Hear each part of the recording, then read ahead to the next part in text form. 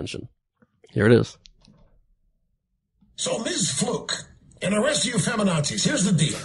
If we are going to pay for your contraceptives and thus pay for you to have sex, we want something for it. And I'll tell you what it is. We want you to post the videos online so we can all watch. Wow. He is, first of all, I can't imagine any living soul wanting to have sex with Rush Limbaugh. At least not under. That would be like, all right, you really want to get into hell? How badly do you want to get into hell? You have to have sex with Rush Limbaugh. That's got to be the worst image imaginable. Yeah, he's the leader, really, de facto leader of the Republican Party. He's become, what was he in that clip? He's like a perverted blackmailer. He's like, you want to have birth control? Here's what you're going to do. Yeah, meet me in the corner and do it in front of me.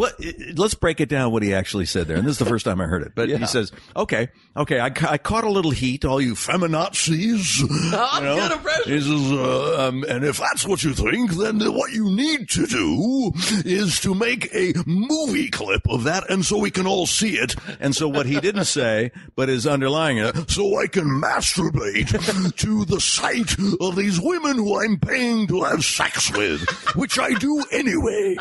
That is an excellent Rush Limbaugh impersonation. If you're not listening.